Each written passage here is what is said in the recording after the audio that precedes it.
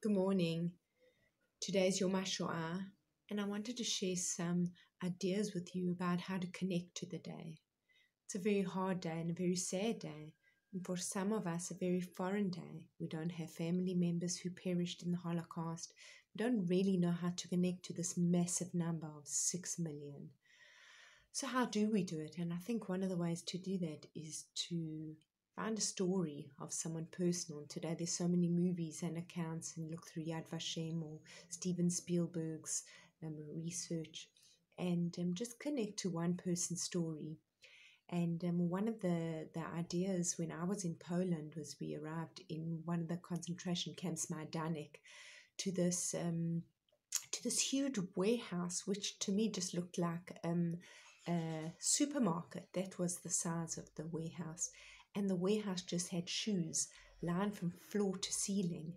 And I was totally shocked at the masses. There were hundreds of thousands of shoes there. And our tour guide said to us, you will never be able to connect to all the shoes in this room, but just pick one pair of shoes that stand out to you. And they were literally lined from floor to ceiling and then from wall to wall. Pick one pair and imagine the life of the person who walked in those shoes, whose life was cut short, who didn't get to fulfill their dreams, their purpose, didn't get to complete what they started. And I think this is something we can all connect to. We think of that, which is why the story of Anne Frank became so popular, because it's one person's story. When we can really get into one person's story, then we feel it more on the humane level. So something Rabbi Jonathan Sacks says is this. There's a profound difference between history and memory. History is his story, an event that happened sometime else to someone else. Memory is my story, something that happened to me and is part of who I am. History is just information. Memory, by contrast, is part of my identity. So today I think is an opportunity to move out of just this is part of our history, by this being part of who we are. And the stories that we hear, specifically for me, the stories of courage and the hard choices that they had to make.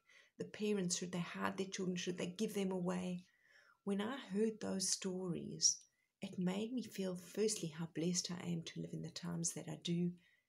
But it also made me feel like, please, I can learn from these people's hardships and lessons, and I don't need to go through the struggles and difficulties that they went through.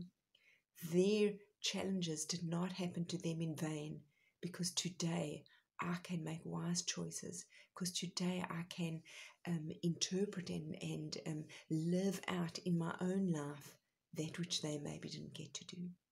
So perhaps that's something to think about today, how it's not just our history, but it's our memory as a collective nation, how we all connect together, and how beautiful that we are still honoring these people who suffered so much, and then even afterwards who lived lives as survivors with such hardship and so many challenges.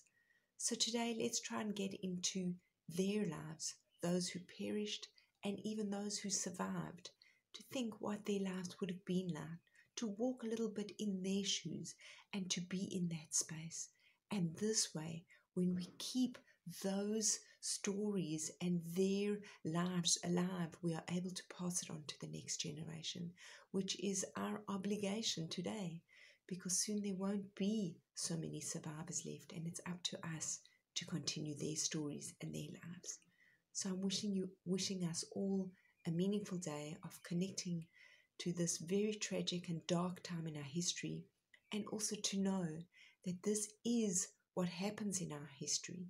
We go down, they knock us down, but we always rise up. This is the pattern of the Jewish people. We always get up. And that is what is, for me, very reassuring, and hopefully for you as well, that as a Jewish people, collectively, when we recognize and mourn together the losses that we have, it makes us stronger to be able to rise up, to say, never again. We'll not let this happen again. We don't sit as victims, but we move forward into this will never happen to us again. So I wish us all a very meaningful day.